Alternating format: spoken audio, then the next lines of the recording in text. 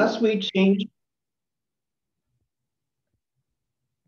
we change our ways of producing food, insects as a whole will go down the path of extinction in a few decades. The repercussions this will have for the planet's ecosystems are catastrophic. Hello, everyone. Thank you for joining us tonight.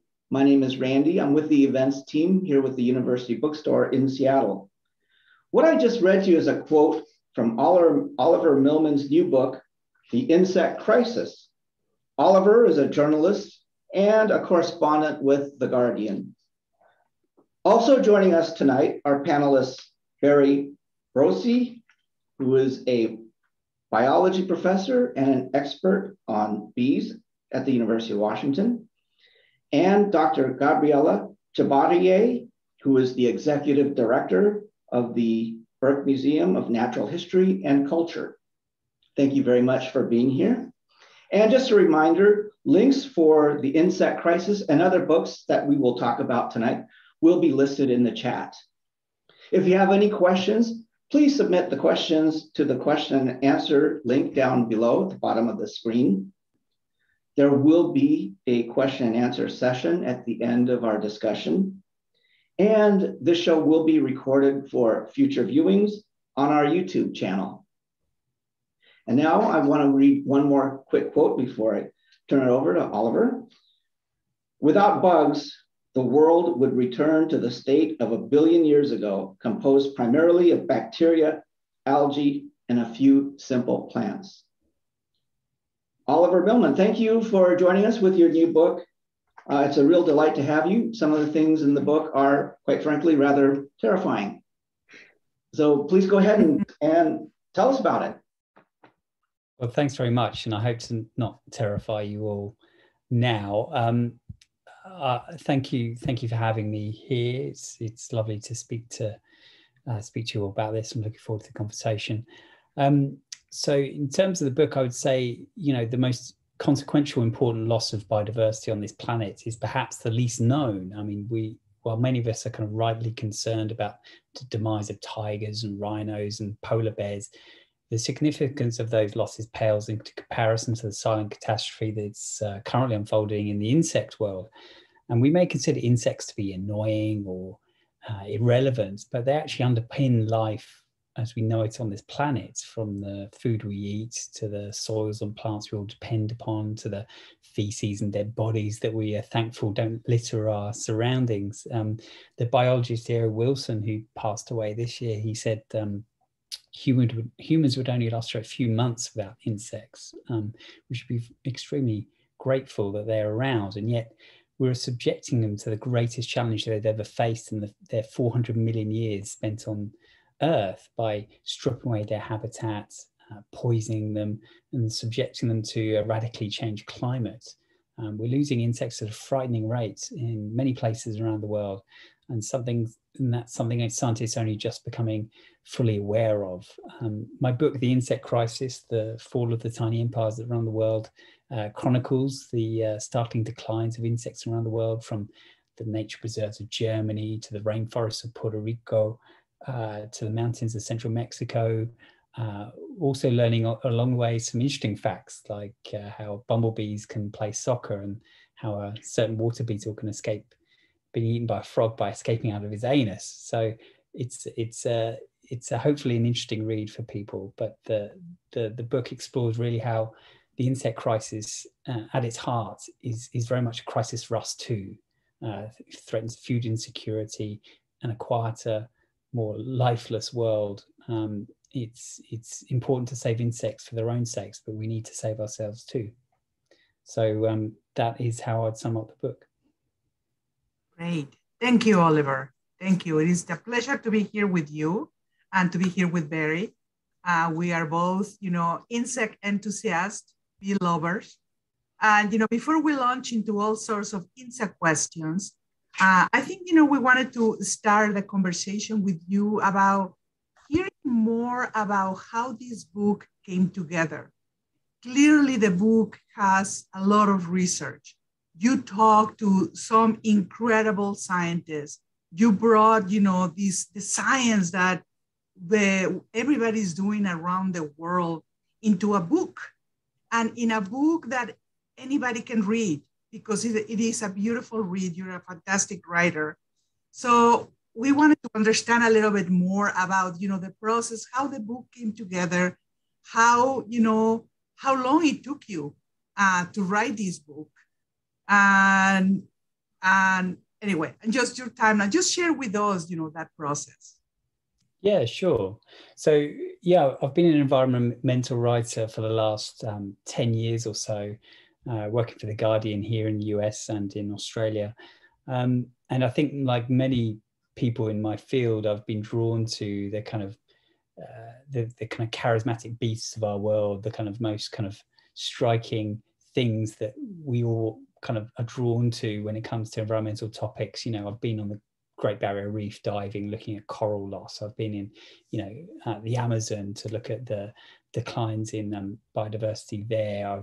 I've written about polar bears and lions and rhinos and so on, because those are the big kind of showy things that kind of grab our attention and we feel kind of closest to as people. But I think it was around kind of 2018, 2019, I kind of realized that there was this kind of background disaster happening with insects that scientists were only just kind of getting to grips with. There was a kind of slew of studies that came out 2017, 2018, documenting these kind of quite startling declines, huge declines, 75% down in nature reserves in Germany.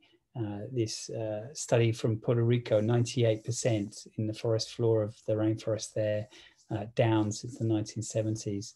And another study in Denmark, 97% decline in insects since the 90s there. I mean, those are quite amazing numbers. I mean, you don't really see those kind of declines in such a short period of time. And we may have lost kind of 95% of all the tigers in the world, but that's over a kind of 150 year period of time. It's not over a couple of decades. And I think it was kind of interesting to kind of look through all the research and kind of realize that although the picture is not complete, we do not know the rate of decline in every part of the world when it comes to insects.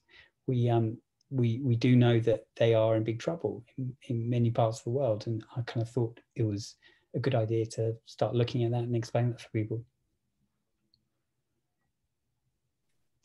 Thank you for that. It's a great answer. And I think it really is a nice segue to my first question. And that is, really as a scientist, one of the things I think about a lot is putting together evidence, scientific evidence for trends, and I've thought about a lot about plant pollinator interactions, for example, and pollinator declines, but showing, actually presenting proof of these declines is really hard to do. And in the book, and you just mentioned some of these lines of evidence that scientists have begun to use to put together, I think, a really compelling case for global insect declines. But I'd love to hear a little bit more about one or two of these studies that you incorporated in the book that really provide some compelling evidence for insect decline. So could you tell us about one or two of those studies?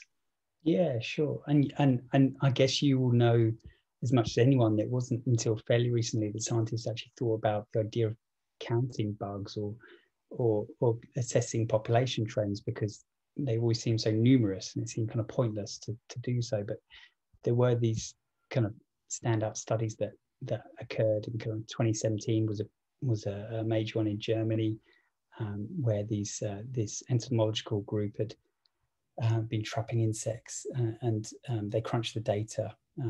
Since 1989, the average annual weight of flying insects caught in these traps across 63 protected nature reserves across Germany had fallen 76%.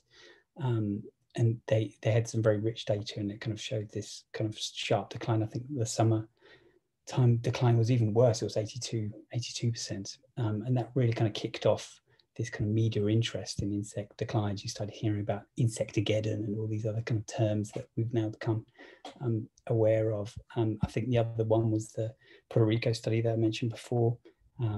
This entomologist who, Brad Lister from upstate New York, he went there in the 1970s and put these plastic plates with sticky substances in the canopy and on the forest floor. And he said that, you know, when he came back to them, they were kind of matted black with insects in the 70s. But when he went back there a couple of years ago, just there was barely anything flying around. He found this kind of amazing 98% decline. And then the other one was probably my favorite piece of research, was that research done in Denmark by the scientist Anders Papin Muller, and he realized there were fewer birds in the countryside he grew up in that he could recall, and he wondered if it was down to a lack of insects. So he took part in this rather eccentric experiment of driving a beat up old Ford Anglia, 1960s Ford Anglia, up and down the same stretch of road in Denmark. And he's been doing that every summer since 1997. And he found, and counting the bugs that hit the windshield, and he found there's been a 97% decline there. So, I mean, those are the three that really stick out, but there have been lots of other kind of studies, butterfly numbers are down by 84% in the Netherlands since the late 19th century. British butterfly numbers are down by half in the last 50 years. I mean, the more you look, the more you find these kind of studies showing that there are some really steep declines going on. Thank you. That's it's some really fascinating work that's gone in. I think one of the things, the real take-home messages from that to me is the value of long-term data, and really of scientists being able to gather those data consistently over a long period of time, and then they can use that temporal record to really draw these conclusions. So I'm gonna go ahead and ask another question, and then I'll kick it over back to Gabby. But one of the things that I think is really important that you cover in the book is the multiple important services that insects play in our world. As someone who works on plant pollinator interactions, I think a lot about pollination in particular. But I'd love to hear what service you think is kind of most important that insects play, that I guess it's both most important and that you're most concerned about going forward.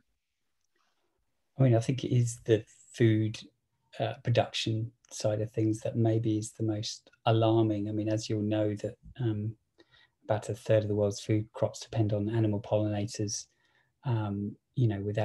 Without insects, we would have, no apples, cranberries, melons, almonds, broccoli. I mean, the list goes on, doesn't it? And I think the concerning thing is that there's been seemingly a decline in pollination services at the time when the demand for pollination is growing. I mean, obviously you've got a growing global population.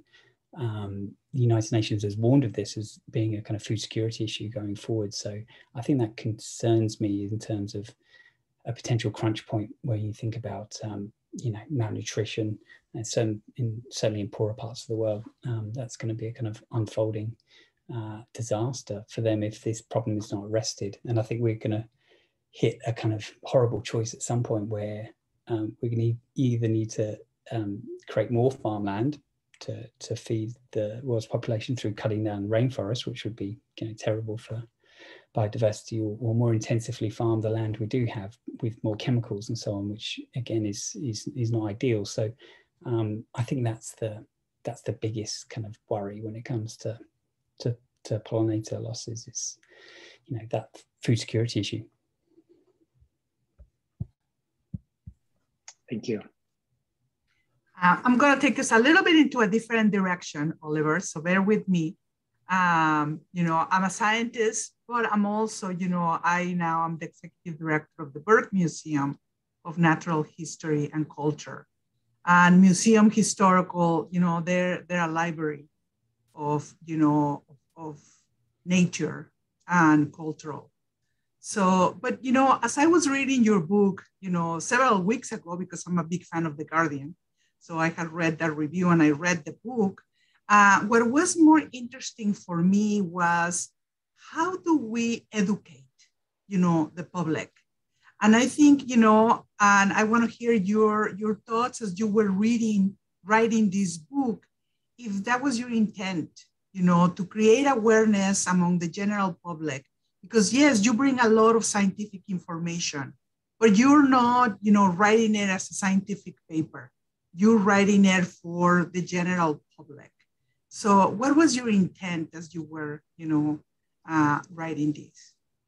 Yeah, I mean, I think the most interesting part for me, I think, is the cultural aspect about how we view insects and how there's a mismatch between how we culturally view them and their actual importance to us. And there is a huge mismatch. I mean, we are kind of, you'd speak to entomologists who do outreach in schools and they kind of say that kids in kindergarten love insects, they find them fascinating and cool, they have amazing abilities, but then by the time they get to high school, the children hate them and think they're revolting and don't want anything to do with them. So obviously we're taught at some point in our lives to be wary of them, treat them as pests or annoying or what have you. So I think that cultural element, I think, is what interests me. You know, how we talk about insects, we call them creepy crawlies. It's quite a rude thing to say. We say that people are bugging us if we're annoyed by them. We just have this kind of distaste for them, and I think that that has led us to be ill prepared to how to deal with this crisis, because we don't really appreciate what they do for us. We've kind of taken for granted all the kind of unheralded, unglamorous work they do in breaking down waste, pollinating our food, doing all this kind of like background work to keep our, you know, forests and grasslands all vibrant and working in kind of functioning order.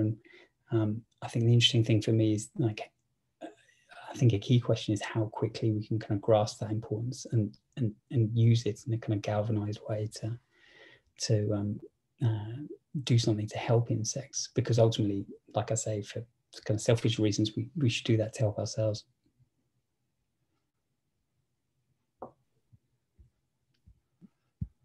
As a follow-up to that, one of the things that you just say, you know, is, you know, children love insects. I was one of those. I'm sure Barry was one of those too. And I'm probably one of the few, Barry and I are, that, you know, we continue to love and have a passion for insects. What can we do, you know, to engage? Because, you know, your book, children are not going to read this book. But do you think parents are going to translate to children that way, you know, that love that they have as little kids, you know, it continues as they grow? Yeah, I mean, I hope so. I mean, I think that, you know, as you'll know, there's kind of maybe 1 million named species of insect. What do we think of fondly amongst those? You know, maybe a bee or two. Usually a honeybee. People think of honeybees when you think of bees rather than other kinds of bees. We like butterflies because they're pretty, and fireflies, and that's kind of it. So I think it's kind of ambitious to think that we're going to raise a generation of children loving every type of insect, every cockroach and every mosquito out there. I mean, that's probably a little too much to ask for, but I think we can maybe, you know, think about the ones that we do feel fondly about and have an understanding of in terms of their importance, and then fully kind of grasp the meaning of what they mean to our world. I mean, you know, not just honeybees, but wild bees. You know, butterflies are great, and it's fine that we just like them aesthetically rather than being, you know, ecologically crucial. You know, we should appreciate beauty as well as function. So I think, you know, I think it's important to kind of not let kids kind of lose that kind of childlike wonder of insects, and not try and push them too far away, because I think that's kind of led to a lot of our problems. We've kind of sanitized our world in many respects, haven't we, of nature really, but particularly insects, and, you know, letting that a little back in, maybe in your backyard, people can realize there's little to be afraid of and much to appreciate. That's great. I mean, excuse me. I think it's this kind of topic of what can we do to make things better is a really key and important one. So I'd like for you, Oliver, to imagine that you're given a sort of magic wand of policy that would allow you to draft a piece of policy or legislation in the US that would then immediately be enacted with no debate or any of that. So if you wanted to use that magic wand, magic policy wand to help insects, what would you do? So what policy or legislation would you enact if you could just do one? One thing. Yeah. Ooh, well, that's a tough one, isn't it? I mean, you'd be tempted to kind of ban neonicotinoids like they have in the European Union. You'd probably be even more tempted to kind of, demand that there are wildlife corridors that go through all agricultural land, so that the land isn't farmed right up to the border. And you'd be tempted to impose a diktat that nobody could have a kind of manicured short grass lawn because it's just unnecessary and is boring. And culturally being brought up that that's the American dream, to have a 2-car garage and live in the suburbs with a big boring lawn. So I'll pick any one of those. Maybe the wildlife corridors, because I think it's kind of, as you'll know, kind of if you give insects just a little space to breathe, breathing room, they can bounce back. And so even if you have a kind of monocultural field of soy or corn, just those weeds are the what we call weeds, again, it's a subjective term, isn't it? It's a plant that we think is in the wrong place, but a weed is food and shelter for an insect. If we just let some of those plants kind of grow at the edges and made that mandatory and made that a network through the land, I think that would do a great deal. And that's not even mentioning climate change, doing something about climate change. There's too many to think, isn't there? But maybe that one. Yeah, there are a lot of things to address, and that's really helpful. Thank you. I was going to invite before you, as I know you're going to pose the same question to Barry, and I want to that too. But before Barry answers, I want to invite the people that are participating. If you have any questions, please just type them in the Q&A in the bottom of your screen, and then we can ask the questions to Oliver. Barry. Yeah. So Oliver, you're flipping the question back at me. Did I interpret that right? I wonder what you would choose. Obviously, you are the researcher in this area, so you probably have a more. I think part of my reason for asking the question is I served on this intergovernmental platform for biodiversity and ecosystem services pollinator assessment. So this brought together scientists from many, many countries around the world in a platform much like the IPCC for climate change, but instead kind of focused on biodiversity and ecosystem services. And the very first working group or assessment of that group was on pollinators, and that's the one that I was part of.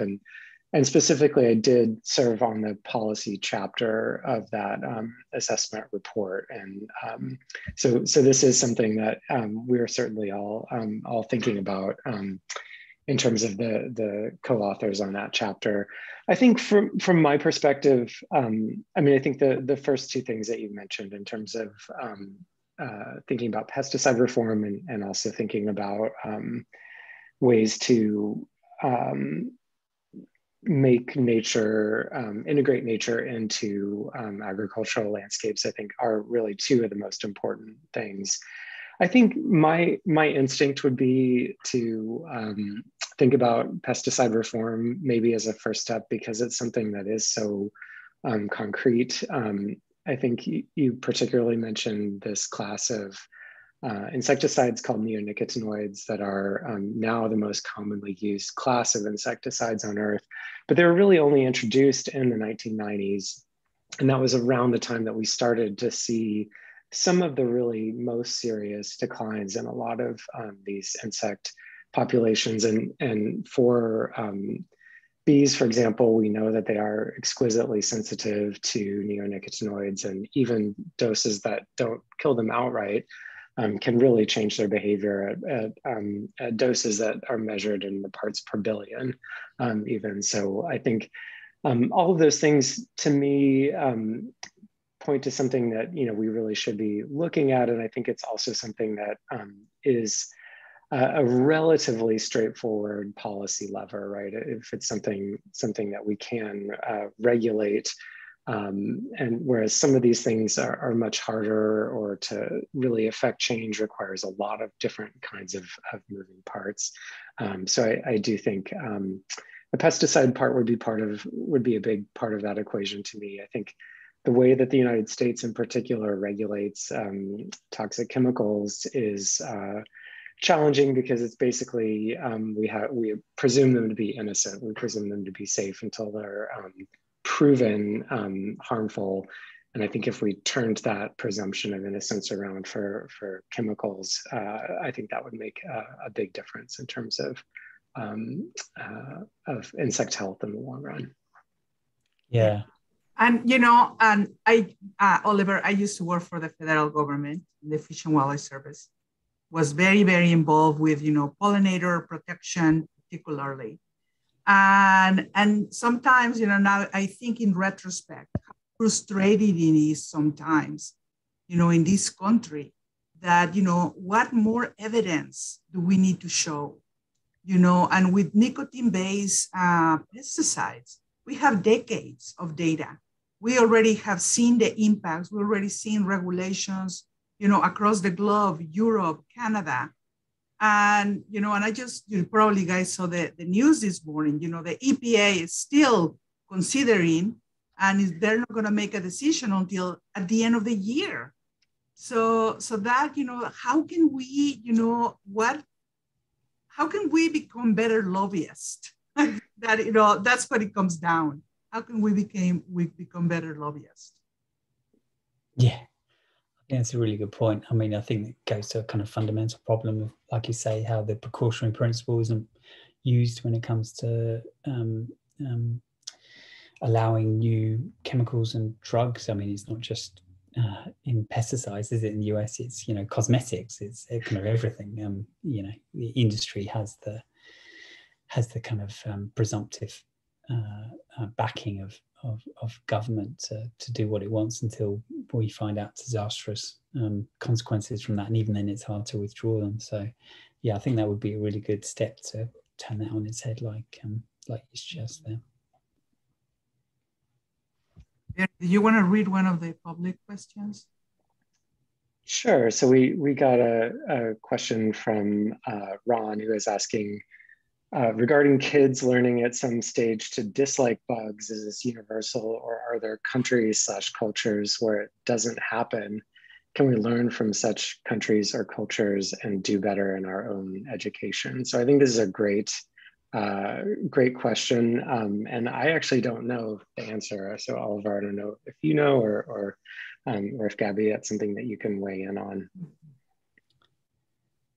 Yeah, I mean, that's a really interesting question. I think we do kind of look at it from a Western point of view, of course, and it may well be that the biggest declines are happening in the West because of our the urbanization, monocultural farming practices, pesticide use, and so on is so heavy in Europe and North America. So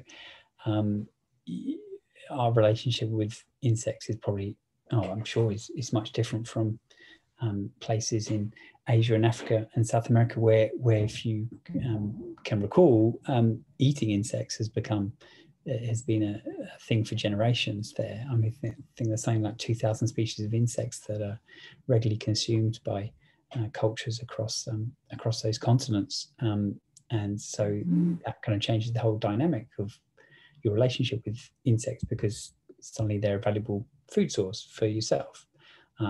And also, if you're a smallhold farmer, for example, you're eating the food that you're producing around you. You're invested far more in that and the care of that land than a large agricultural corporation that owns however million acres of soy, for example. So I think the relationship is different there, and we could probably take a page from the book of many other cultures when it comes to insects there, for sure.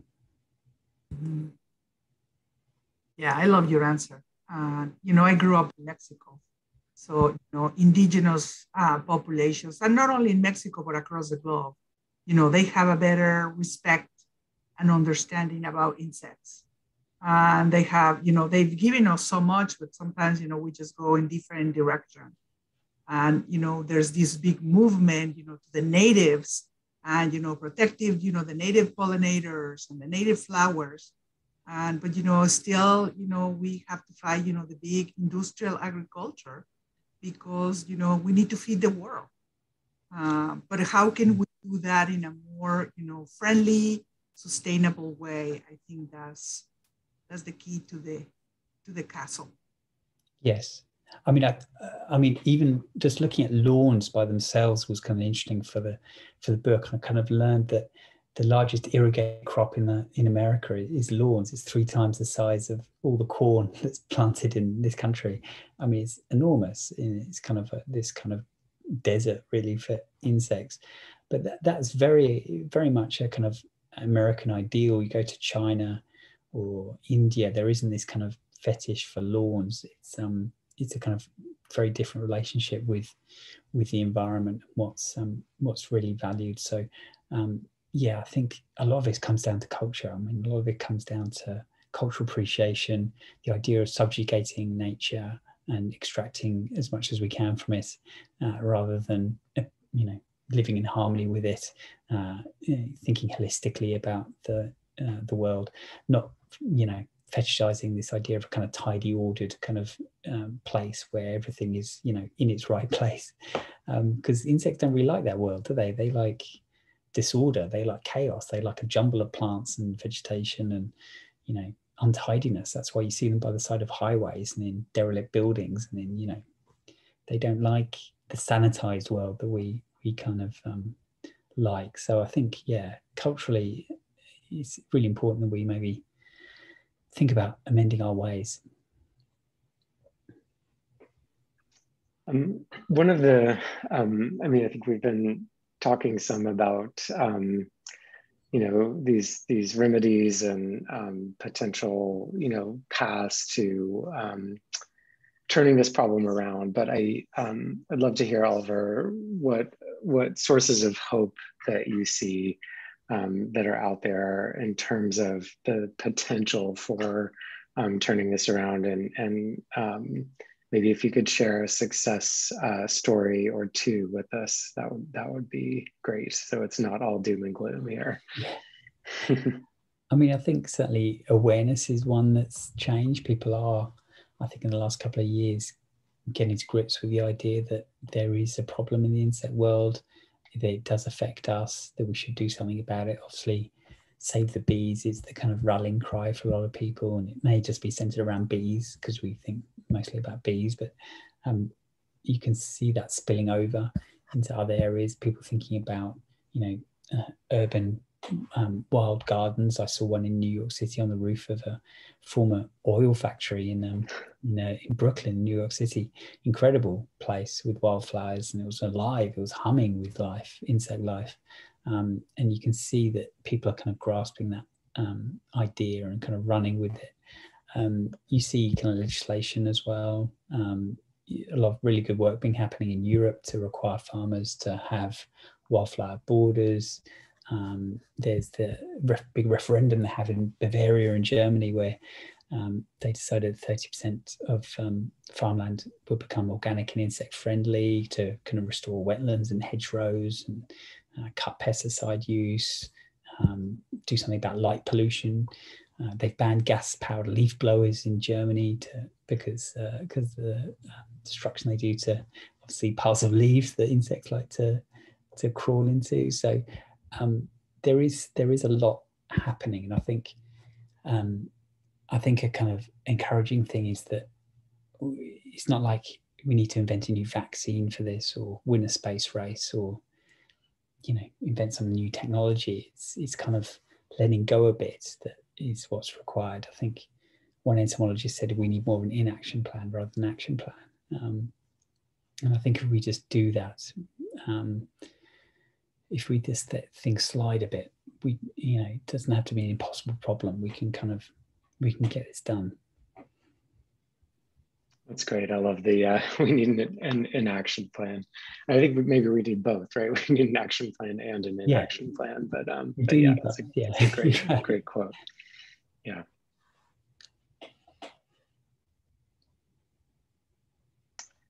We do have another question from the attendees. So someone asks, haven't there been countervailing studies, and weren't there some questions about the German study? And then follows up from that to say, if the statistics of insect decline are as severe as you seem to indicate, wouldn't we see much more precipitous consequences in the food supply? Yeah, there certainly are countervailing ideas on this, and I do kind of document that in my book, in that there are scientists who say it's a bit too early to declare this kind of universal crisis because we don't know exactly what's happening in every part of the world. I mean, we don't even know all the insects out there, do we? I mean, there's kind of estimates there may be 5 million species, 10 million, maybe 30 million. I mean, we don't even know what's out there. It's kind of hard to say that they're all in trouble. A lot of the studies are based in Europe and North America. We know far less about what's happening in the tropics, where most insect life obviously lives. So we've only had glimpses so far of this. But there is enough evidence. A lot of scientists say that there's cause for alarm and suggest that a much wider problem than we are aware of now. It makes me think of climate change as well. There's lots of parallels here with climate change about how kind of 40 years ago we did not have the full complete picture of the disaster of climate change. And we kind of waited around in terms of doing something about that rather than acting on it. And we're now left in this situation where we have just a tiny window of time left to kind of cut emissions to zero before truly disastrous things start to happen to us. I feel we're at that point slightly earlier on with the insect crisis, that we could wait for studies to be done in every single part of the world. We could wait for a whole inventory of declines in the tropics and everywhere else. By that point, things might have spiraled well out of control. I mean, if flying insects have declined by 3/4 in Germany in just 30 years or so, how much longer do we want to wait? I mean, I think that's the kind of key question. Like, do you want to wait another 20 years to get the full, complete picture from everywhere else to do something about it, or would it make sense to kind of enact some of these kind of policies, do something about it, given that those policies would help us in many other ways? I mean, it would provide us a less toxic environment. We'd do something about climate change. Obviously, that would help us in many other ways as well. Habitat loss is a problem for many other species other than insects. So I feel we don't have to wait for the complete story to be told on this, because it may well be too late by that point.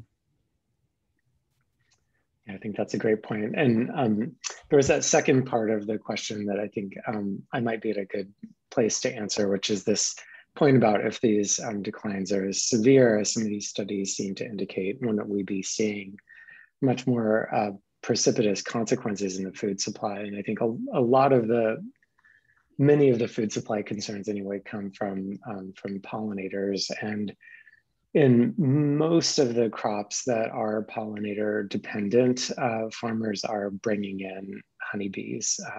So that, we are bringing in these managed bees. We aren't relying on wild bees and other flies and butterflies and wasps and other wild pollinators, but instead really typically trucking in honeybees from other places. And I think that even that sort of act in the United States of shipping these bees around the country has actually led to a lot of the concerns about declines in honeybees, because we're spreading diseases among the honeybees that are there.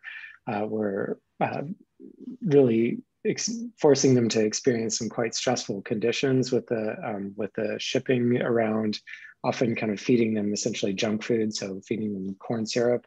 so that they can make it through these journeys, and we know that that can weaken a lot of their immune responses. So so there are concerns about these honeybees, and certainly as it relates to food production, but so far we've managed to maintain enough honeybees that we don't really have these issues. But there is a lot of interest in developing alternative pollinators, and even a lot of studies have shown that when farms are near by to native habitat, that native habitat can actually really generate quite a lot of pollination services in the form of wild insects that can support that pollination and that food production. And of course, there's an inherent risk, isn't there, of just being so dependent on honeybees. You know, one disease could rip through the honeybee population, and then you're in massive strife, aren't you? I mean, I know they're affected by varroa mites and some other things, Nosema, but being dependent on one species for your food production is a really risky place to be in, isn't it? It's a very risky business, yes, absolutely. And there's some really growing evidence from around the world that there is this a virus called deformed wing virus that is spread around in part by varroa mites, but really is probably really causing a lot of the problems that we're seeing. But those are often also exacerbated by the pesticide exposure, exposure to some other chemicals like fungicides, even some of the quote inert ingredients and some of the agrochemicals can be quite harmful to bees as well. And that's some very recent studies have been showing this about the inert ingredients. So yeah. Yeah. I'm gonna ask another question, Barry, from yeah, you. Please. And because, I'm looking at the clock, and like I said, we can, talk, with Oliver and you forever. But as a journalist, as a writer, what advice do you have for scientists working in this realm? Any advice for students who might be interested to work in this area? Oh, I mean, that's a good question. I mean, I feel like the world of entomology has been kind of pushed to the forefront in recent years from the kind of a slightly kind of dark corner of the scientific world in terms of the public perception anyway.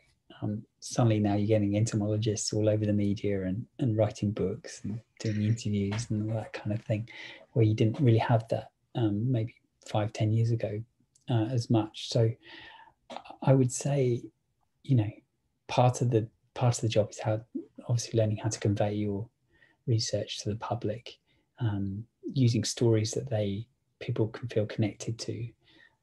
So I go through a lot of figures in my book, and it can be quite distancing because it's just numbers. But I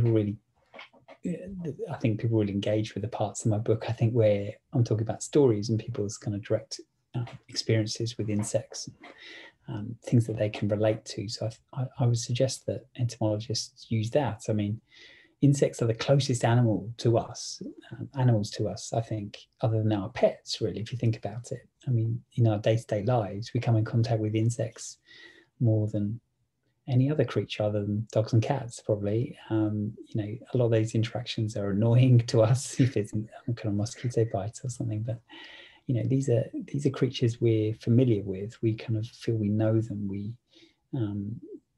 live alongside them very closely, and so I think kind of telling stories that relate to that familiar nature that we have with them, I think is important to engage people with them and the importance of conserving them. That's great.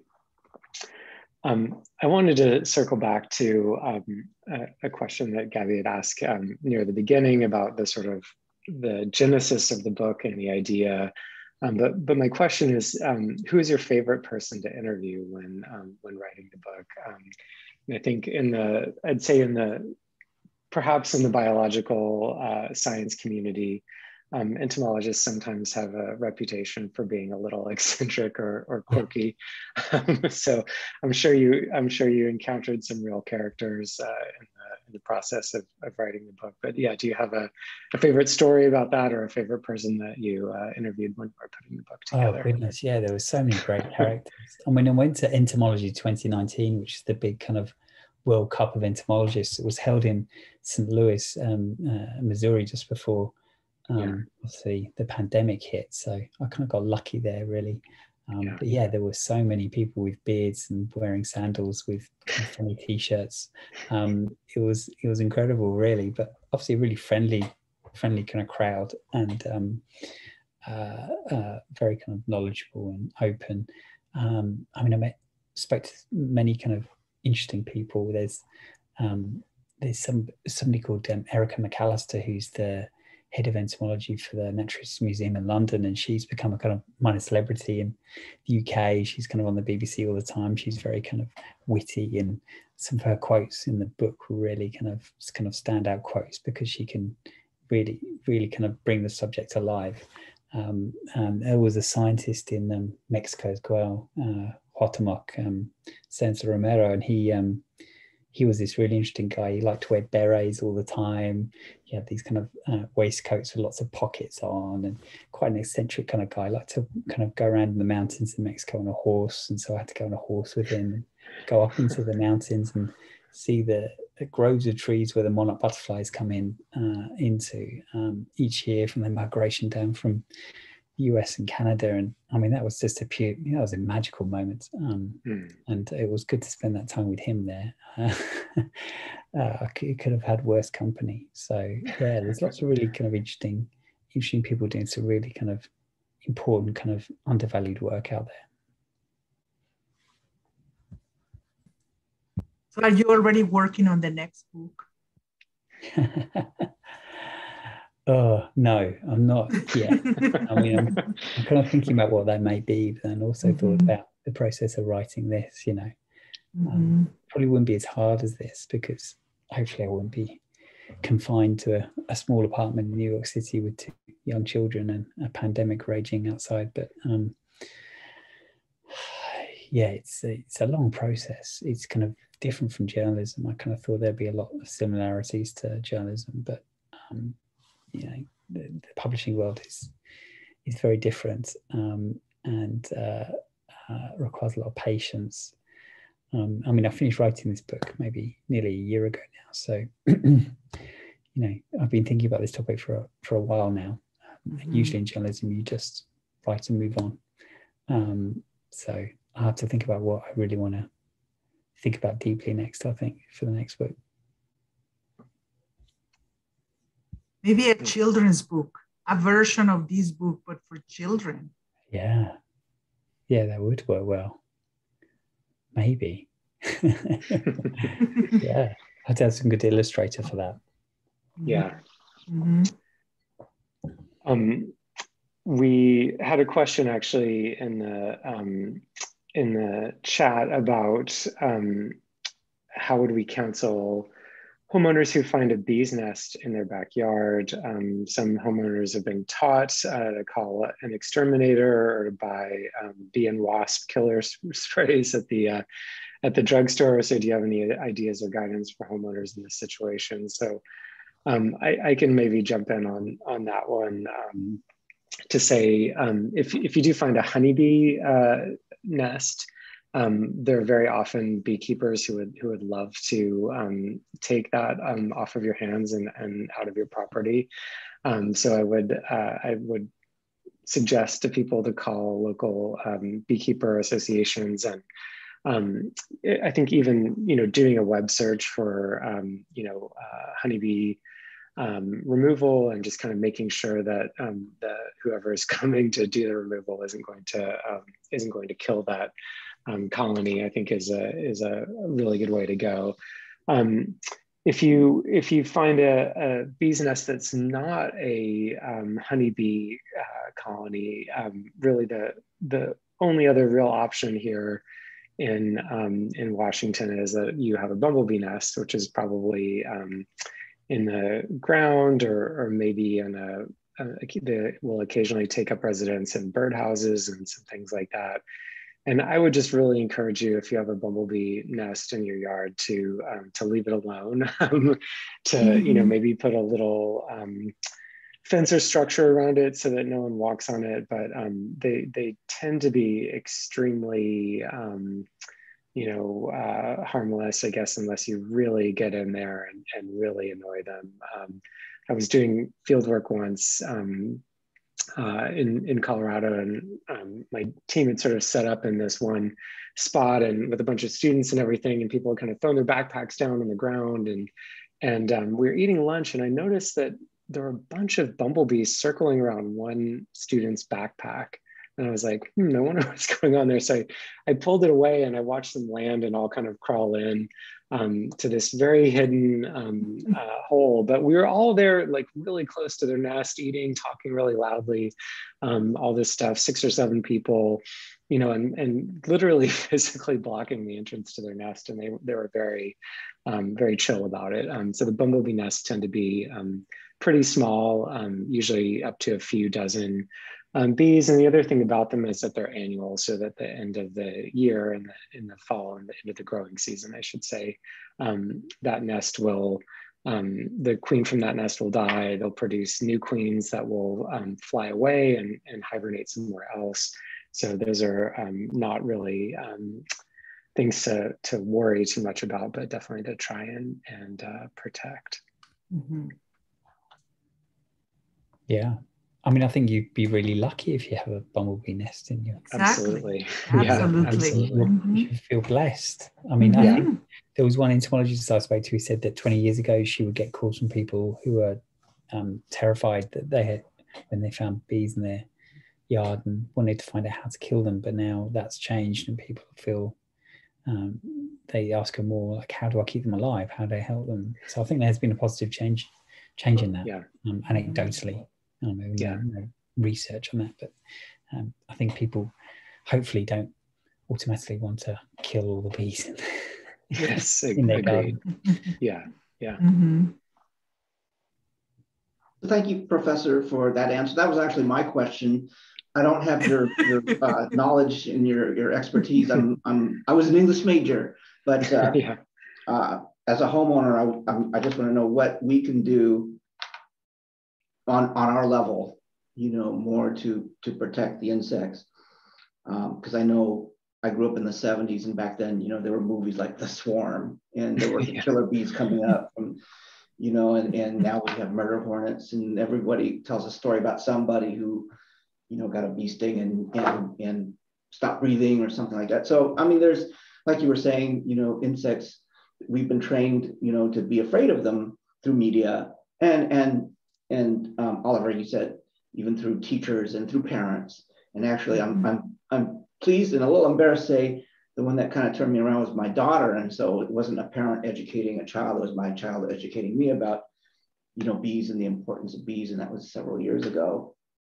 I did want to touch on just a few other things in your book. I got to tell you, I bought your book to get ready for this program, and I found it absolutely mesmerizing. And some of the positive things about bugs that I had no awareness is, you said in your book, a COVID vaccine was actually made from re-engineered moth cells, which was really interesting. And that there are some extracts from cockroach bodies that can kill some cancer cells.